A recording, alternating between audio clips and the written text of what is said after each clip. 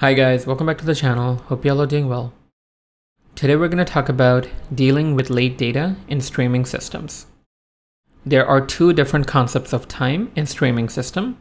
One is called the event time and the other is the processing time. For event time, this is the time at which the events actually occurred. So if you take a look at this one event, you can see the field order timestamp. This is the actual timestamp of when the order actually happened. So that's going to be called the event time. The processing time, however, is very different. This is the time at which the events are observed in your system. The timestamp is assigned when the event is being processed. That means, let's say there is an order that took place right now, but for whatever reason, the system actually received the event 5 minutes from now. So the event time is still going to be the current time. However, the processing time is going to be 5 minutes from now, because that is when the system is actually ingesting or processing the event. So there can be various reasons these two times are different.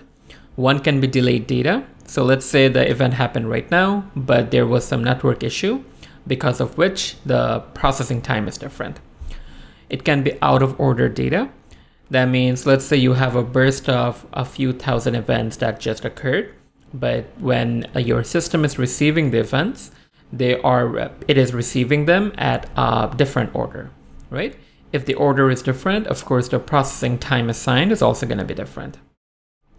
And the last thing is backfilling data. So let's say you have the real-time system built and events are coming in. Now, for whatever reason, you want to backfill data from 5-6 years ago. So of course, the event time of those data, it's going to be from 5-6 years ago. However, if you're putting them back into the system, the processing time is going to be different because they're being processed right now. So you can see there can be many different reasons your event time and processing times are very different. So why aren't they equal? In an ideal world, they would be equal. Events would be processed the moment they occur. Right? That is the ideal world where the moment something happens, your system gets that event immediately and processes it immediately too, right? But in the practical world, it can be very different. So you have to design systems based on the assumption that your event time and processing time can be different. So there are a lot of external factors like that we talked about. One is internet issues, especially for mobile events, because let's say you are emitting data from your mobile phone through a data plan, and you go to some place in the world where you don't have internet. Now the events are actually happening in real time. However, your system, so your streaming system, it's going to get the events later on when your phone has internet connection. So the processing time that the system is going to assign to these events, it's going to be very different from the event time of when the events actually happened. You can also have a slow processing engine. So let's say there is no delay. The moment an event is happening, it is going into the system. But the events can be happening so fast that the system cannot keep up. So it would essentially buffer the data as it is processing event one by one. In slow processing engines like this, you can have a different processing time, because even though the events are entering the system on time, it's not being processed until a few minutes from now. And then you have backfilling old data, which we already talked about.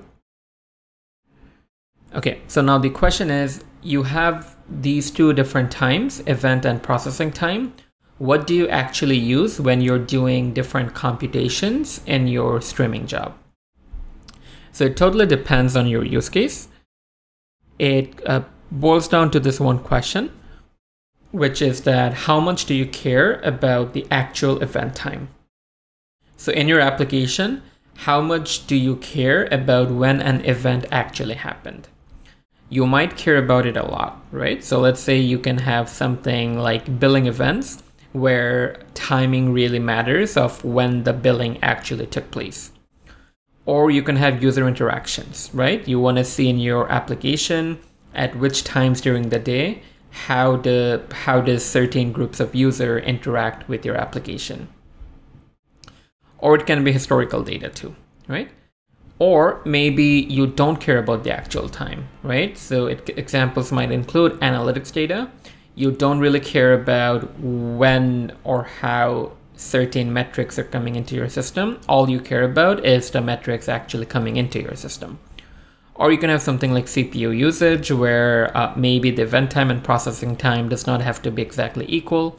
You just care about different spikes in CPU usage rather than actually being super accurate for both the event time and the processing time.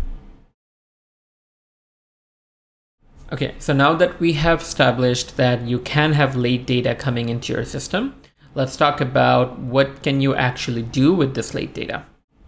So the most common solution is, of course, to just ignore it or discard it. So whenever your system gets the data from like some historical time, it will just ignore the data, right? Or you just discard it. So that's the most common thing to do. However, there is a problem with that. And the problem comes when you have any kind of windowing operation. Let's go through a few examples. Let's say you're looking to so in your streaming engine, you wrote a program that sums up all events in the last 60 minutes, right? So every event that took place in the last 60 minutes, you want to sum it up. Similarly, let's say you have another program where you want to find the average of all the scores in the last 30 minutes. So how do you know that you have seen the last event of that window, right? So for this example, let's say you are summing all the events in the last 60 minutes. So you start counting from minute 1, 2, 3, 4, and then you reach minute 60. No? So now you know that in the last 60 minutes, you have, let's say, 200 events. However, how do you know that the events that you observed, those are all the events for the last 60 minutes? Because if you have late data coming into your system, it can easily mean after the 60 minutes have passed, you still have data coming into your system from that 60-minute window. Same thing for the average. Let's say from minute 1 to minute 30, you keep counting the average. And now on minute 30, you are ready to give the result out. But at minute 30, how do you know that you have observed all the events from the last 30 minutes? Because of late data and what we talked about, it can easily happen that in the 35th minute, you have a data that just comes in from the previous window.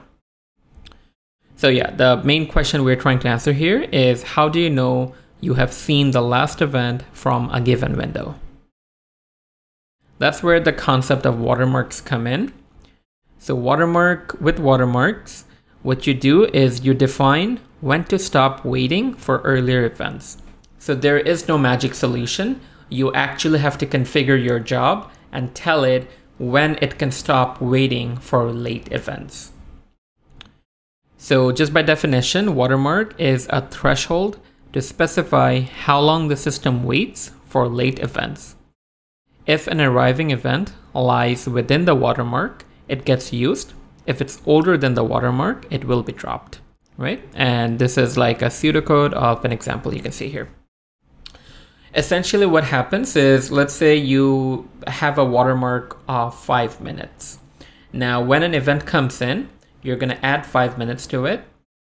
And that's going to tell you if the event has happened in the window or not, right? So with watermark, you can essentially buffer results. So let's say if your window is from 1 p.m. to 2 p.m. And in this window, what you're doing is summing all the events up that happened between 1 p.m. and 2 p.m. Now at 2 p.m., of course, you know that all the events should have arrived by now. So your option 1 is to just finish counting and then produce that sum as an output. However, now if an event comes in at 2:02 p.m. or 2:03 p.m., those are not going to be accounted for in the sum because you did not wait longer. Now let's say you have the same system, but you have a watermark of 5 minutes. What you're essentially telling the system now is, instead of spitting out the result at 2 p.m., wait 5 more minutes, so wait until 2:05, giving all your events 5-minute buffer time to arrive into the system. Once that 5 minutes have expired, you spit out the result, which is going to be the sum. Now, if any events of the 1 p.m. to 2 p.m. window comes to your system after 2:05 p.m., you just discard it because your watermark has expired, or the event has passed that watermark that you defined. So it becomes very important to define the watermark amount or function carefully. Totally depends on your system. There is no magic number that you can use. You can either configure your watermarking very aggressively with a very short bounded delay. That means you take the risk of producing results with incomplete knowledge of the input. Going back to the example, if your watermark is 1 minute and your window is 1 p.m. to 2 p.m., you are ignoring all the events that takes place after 2:01 p.m. So you just wait 1 extra minute. The other option is you wait longer and produce results that take advantage of having more complete knowledge of the input stream. What this means is, let's say you have a watermark of 30 minutes and your window is 1 p.m. to 2 p.m. Now, if an event arrives between 2 p.m. and 2:30 p.m., you are still counting that event. And then at 2:30 p.m., you are outputting the result of events between 1 p.m. and 2 p.m. So you're giving that 30-minute delay to wait to see if there's more late data that's coming into your system. The positive of doing this is, of course, you are missing less events because you're more likely to catch late data if your window is longer.